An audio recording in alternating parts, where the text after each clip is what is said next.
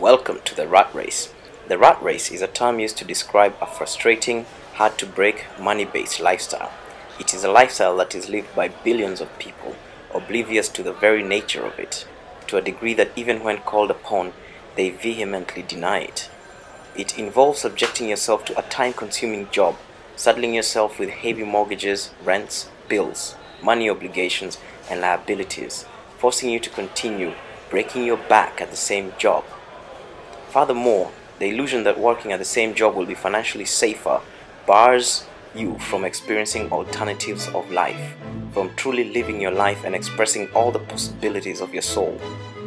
The cultural belief in the idea of money has such a powerful grasp on our minds globally that we have come to succumb, submit, and be enslaved by the disempowering belief that we could not possibly ever live an enchanted, wonderful, happy life without money.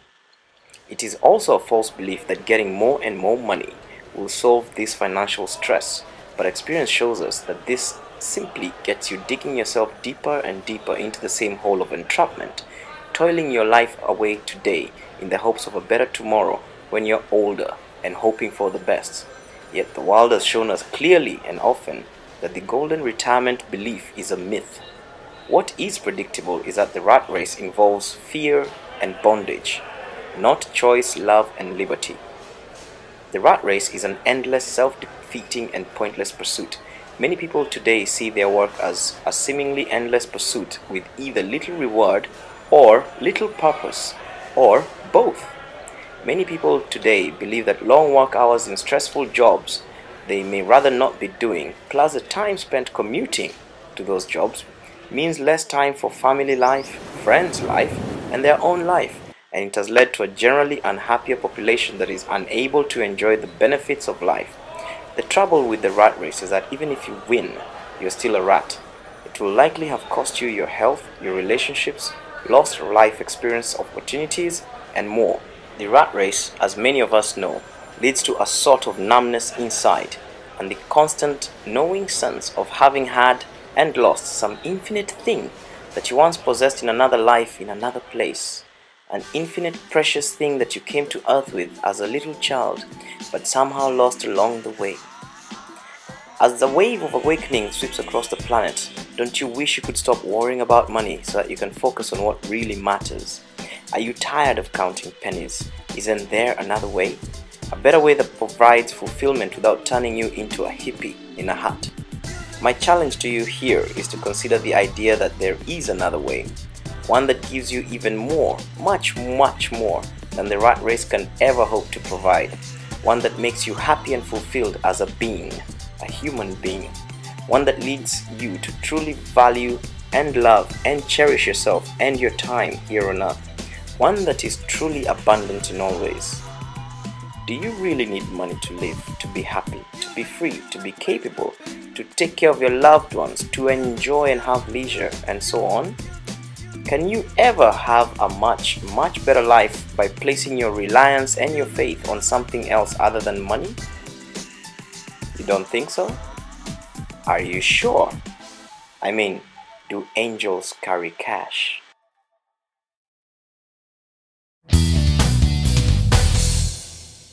Before we look at the solution to our problem, let us quickly understand what money is and why we are enslaved by it. Money is not evil, neither is it the root of evil. By itself, money is just paper and computer records, an idea.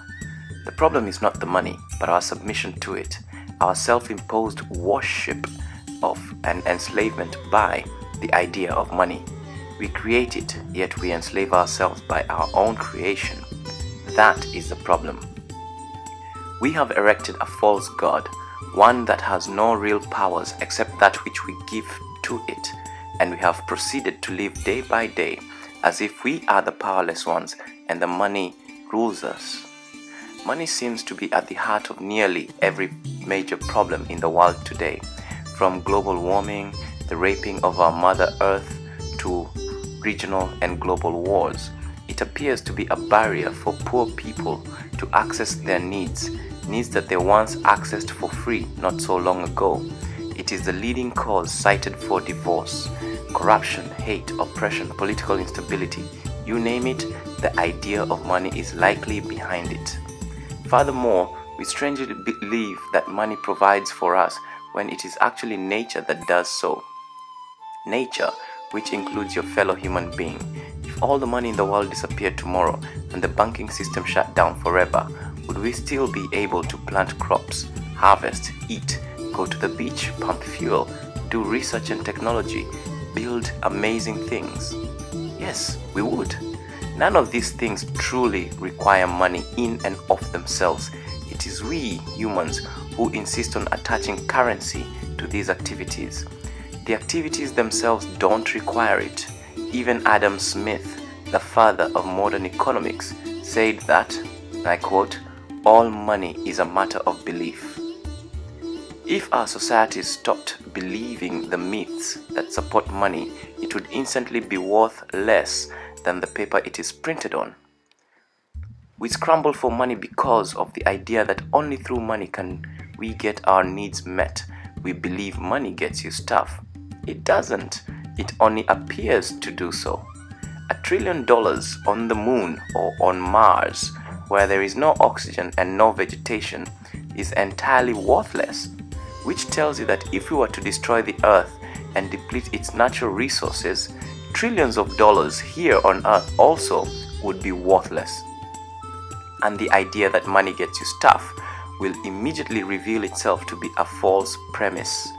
The only reason it appears to get us stuff is because we have all agreed to deny each other what we could so easily exchange freely unless we are given money in exchange. Which brings us to the next point, the biggest myth of all, on which money relies most on, and without which money would have no power, is the myth that you and I are separate. Without this myth, my charging you for the gifts I bring to the world, gifts that I have originally been given by life, is no less silly than you charging a tree for the nitrogen in your urine when you piss under that tree, and then the tree charging you for the oxygen it produces for you to breathe. There are millions, billions of transactions and exchanges occurring in nature at every second, and because they happen freely, with no one keeping count or stopping the transactions, because no one has paid for them, they blossom and the whole system flourishes. We, on the other hand, introduce bureaucracy, accounting, and flat out deny each other transactions because of money, and on the whole, it impoverishes all of us. It is applied technology and knowledge, not money, that moves humanity forward.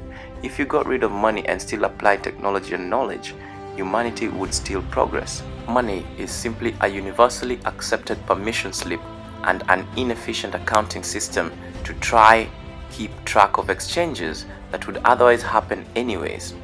This was its purpose, but it has now outlived its purpose. We are beginning to outgrow it, and like a foot that has become too big for its old shoes, we are starting to feel enslaved and trapped, squeezed and pained by this old archaic system.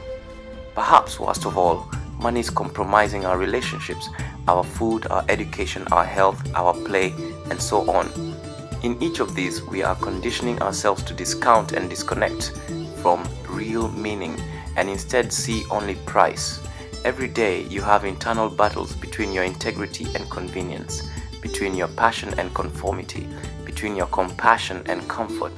Often, money is the deciding factor, not humanity. Often, money wins the battle, and each time it wins, you lose a part of yourself. You fragment.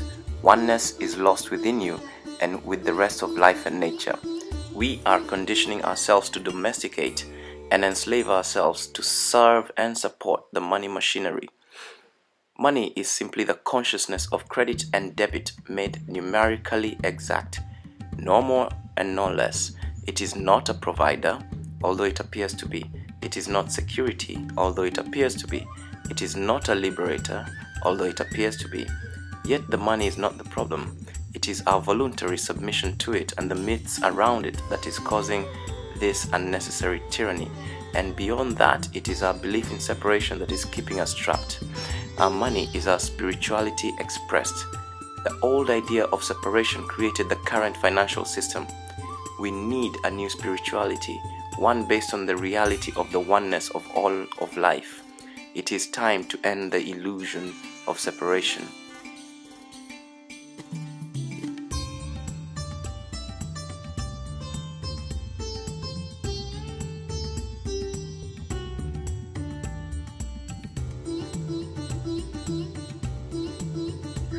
You think that you have many different problems, but you really only have one, and that is your sense and belief in your separation from your Maker.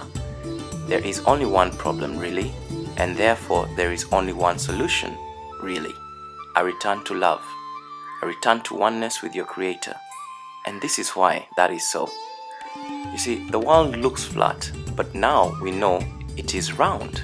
Yet the illusion of flatness persisted for thousands of years before mankind realized that the earth was indeed round.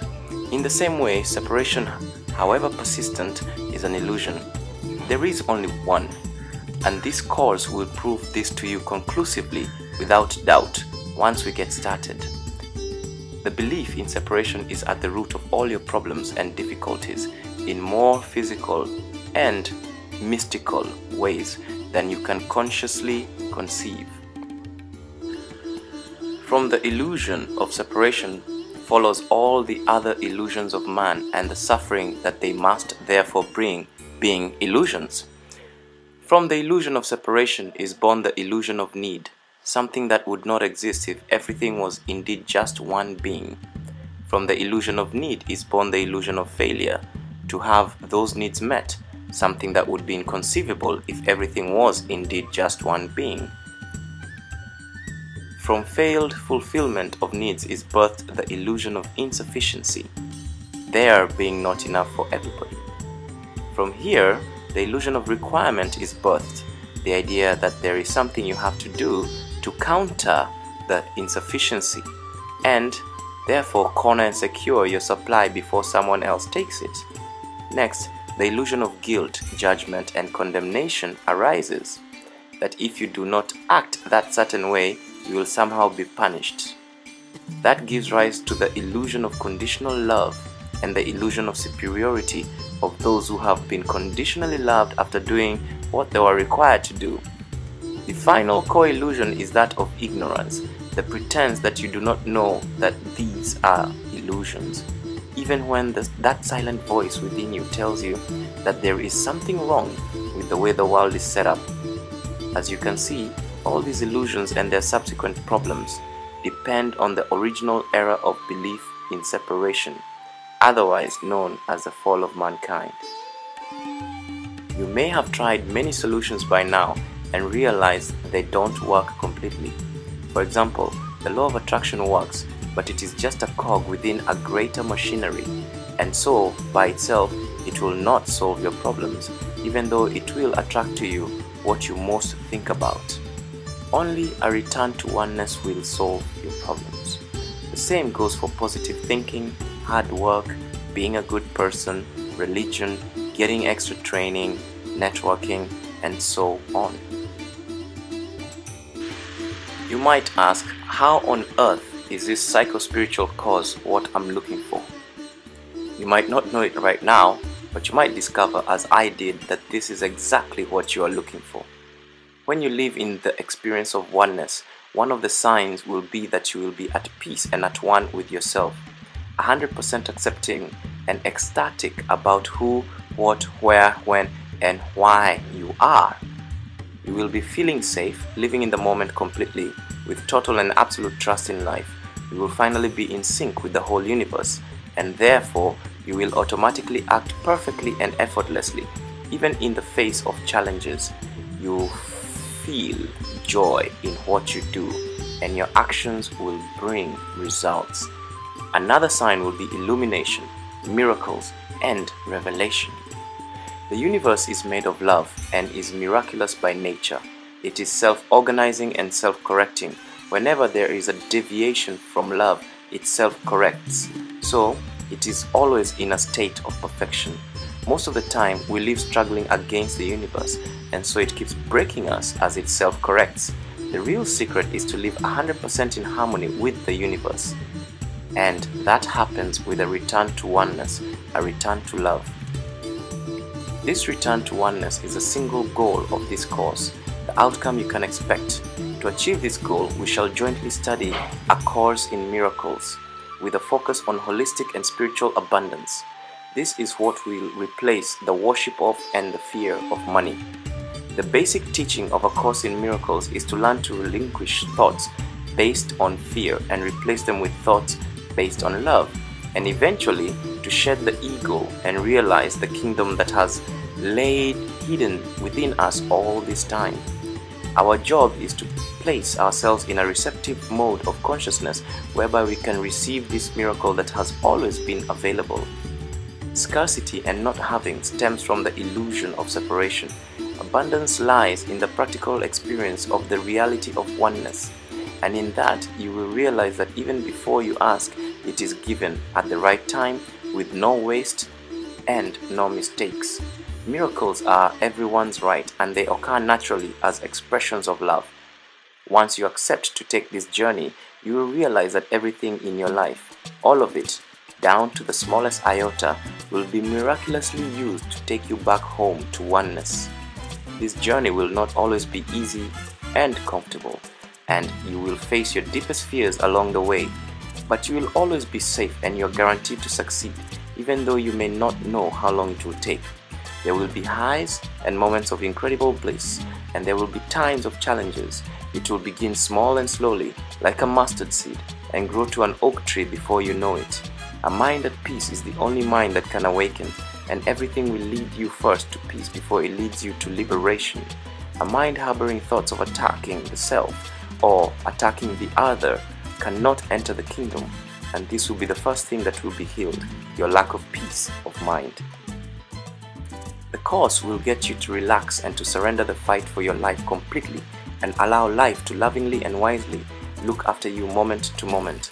As Marianne Williamson says, quote, "We were taught a very bad philosophy, a way of looking at the world that contradicts who we are.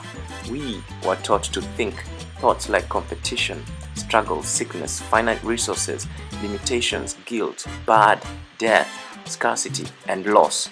We were taught that things like grades, being good enough, money, and doing things the right way are more important than love.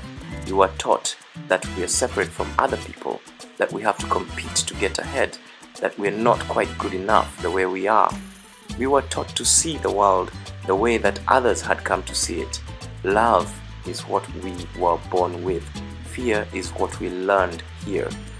The spiritual journey is a relinquishment or unlearning of fear and the acceptance of love back into our hearts." End quotes.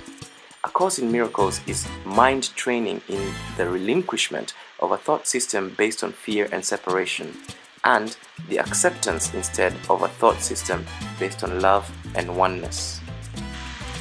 According to A Course in Miracles, this seeming separation from our Creator first happened millions of years ago.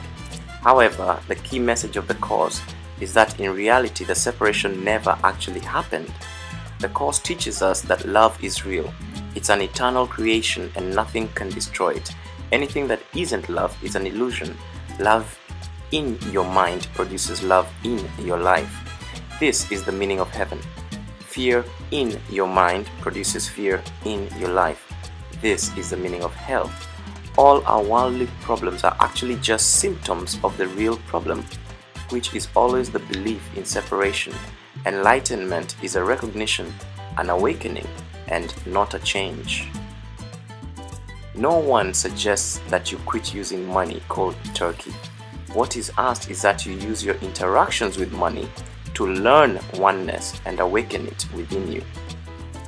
Spirit can and will use anything and everything to lead you back home to oneness. With money, some of what will come up as you take this course is that you will, for example, transform from a sales and work mentality to a service mentality.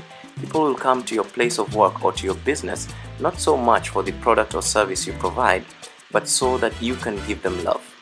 You will also gradually redefine the purpose of your career so that it becomes a channel of love and divine will. So all you have to do eventually is let go and open your heart and mind, and the rest will flow automatically. You will unblock your reception of money into your life and spiritualize your relationship to it. Eventually, you will see that its only purpose is to heal the world and bring it to oneness. You will gradually stop working for money and start working for love. Eventually, you will attain true abundance and life will take care of you, direct you, nourish you, flourish you in joy and happiness, effortlessly and always on time. Through you, the global consciousness of money will be transformed. No one has wronged us more than we have wronged ourselves. Whenever we have great joy of success, we sabotage ourselves because our ego is threatened. For the great good does not match the little we think of ourselves. We share a hidden belief that there is something wrong with being too happy. We focus on and glorify suffering.